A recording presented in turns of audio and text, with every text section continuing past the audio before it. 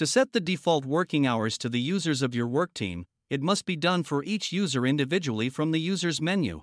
Let's see how to do it. In the top menu, click on Users. In a user, click on Options and choose Working Hours. Click on plus to add the working hours for each day. For example, Monday from 9 to 1700 hours. Repeat the process for the other days.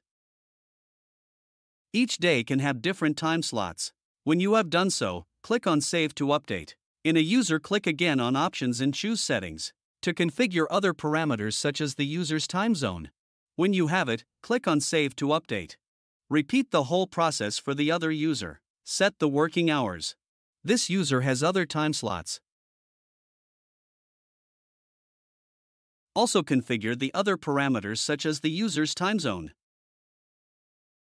And that's it, the default working hours are now set.